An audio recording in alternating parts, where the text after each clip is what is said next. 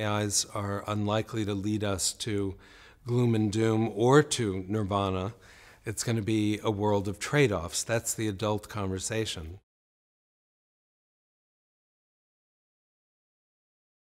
It also means that most of the world's people are in favor of building up civilization, not tearing it down. We have to take that into consideration. But we also can't be Pollyannas or kind of ignoring the risks. We have to honor the uncertainty and risk and design in safeguards proactively so we're not taken by surprise. The good news is that most of the world's energy and intellect and computer power and AI algorithms are on the side of good and not on the side of tearing down civilization.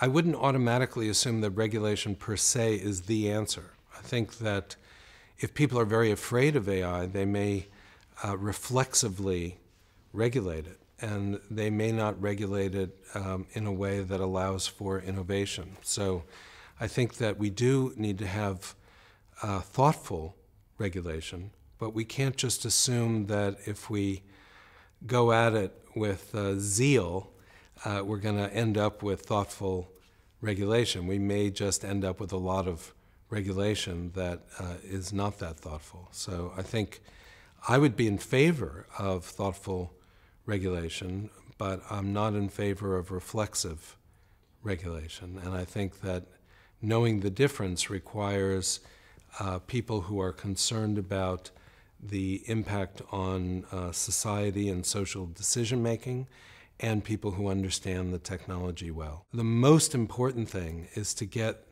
thoughtful, informed people from many different points of view in the room so that they can have a dialogue that doesn't talk past each other, that honors the good points that each group is making. And instead of scoring points against each other, they're looking for ways to honor each other's concerns and in the regulations.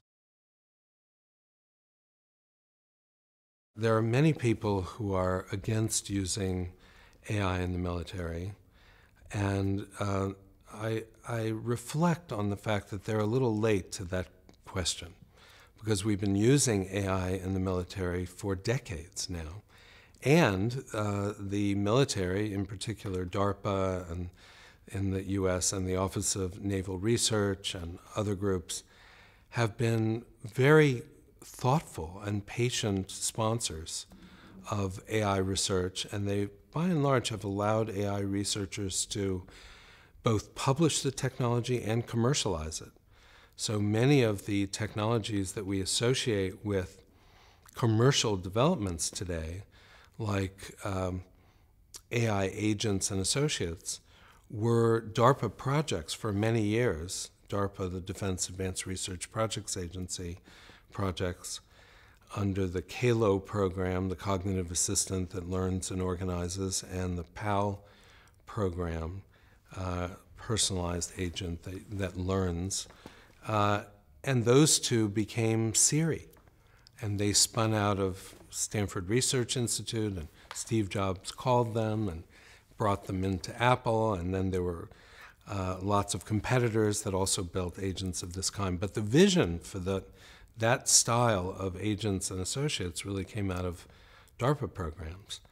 And the military has built AIs into fighter jets, for example, under the Pilot's Associate Program, which started in the mid-'80s. And they're already part of these planes. If you saw the movie Top Gun, Goose's job, Goose was the navigation and gunnery guy behind the pilot, Tom Cruise.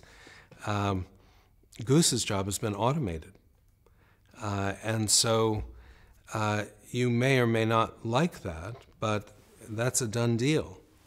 So there are questions about that I think go to the heart of the matter, which is that humanistic people like myself and you and most of our viewers want to see humanity resolve their problems through thoughtful dialogue and negotiation and goodwill, And actually, most of the people that I've met in the military feel the same way. They just understand that sometimes you can't resolve problems that way, and you're under attack suddenly, and you need to do something about it, and you don't want to have your hands dangling at your sides if you're under attack. And in today's world, weapon systems used by our likely adversaries are going to have AIs built into them.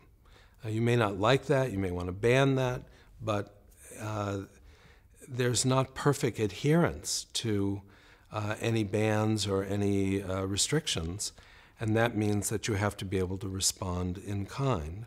And one last point about responding in kind is that some people say, well, let's just build defensive AI, and that's fine, except that if you have two drones in the sky and one is a defensive drone and the other one is an offensive drone, it's very hard to tell them apart. They have to have equivalent or better capabilities, otherwise they can't engage each other. And it's just the flip of a switch that turns a defensive drone into an offensive drone. And the most important thing is to have, first, to try to avoid conflict with better policy and better sort of interstate interaction and create incentives for avoiding war. But if you are in a situation where you're being attacked, I think that one thing you can do, as long as it's still possible, is to have humans in the loop of any kill decisions, and that is the current policy in the US government. But if these systems are interacting with each other in a time frame that is much faster than the human nervous system, then you would hobble any defense capability if you insisted that humans get together and discuss the ramifications before these systems are able to respond. So as much as I don't like it either, that I think describes the situation on the ground today. And I don't think that pronouncing that we're not going to build systems like that puts us in good stead if we're suddenly under attack. And given that we've published a huge amount of the capability for building systems of this kind in the open literature, it is absolutely naive to think that an adversary wouldn't be able to use that technology to modify present-day weapon systems. So I think our best shot is build a world of abundance where we increase the number of people that are enfranchised as opposed to disenfranchised, and we give people disincentives to be violent.